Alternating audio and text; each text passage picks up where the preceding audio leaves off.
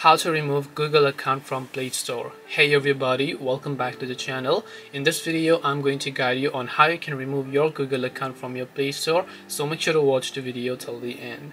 Your Play Store comes on Android. Your Android runs because of your Google account, because Android is owned by Google.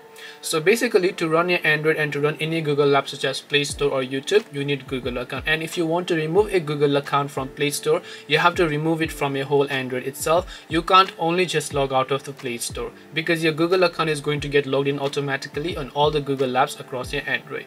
So to remove your Google account from Play Store, you can simply open up your Play Store, tap the profile icon from the top right. Then over here you'll find menu options, but you want to simply tap on this little drop down menu, and here you'll find manage accounts on this device. Not manage your Google account, but manage accounts on this device. So it will take you to the page directly where everywhere your Google account and everything is stored. So depending upon which Google account you'd like to remove, tap on it, tap the remove account option. Just remember that if you remove your Google account, you can't basically use Play Store. So hope this video helped you guys. If you have got any more questions, feel free to leave them down below. Thank you for watching till the end, and see you soon in the next video.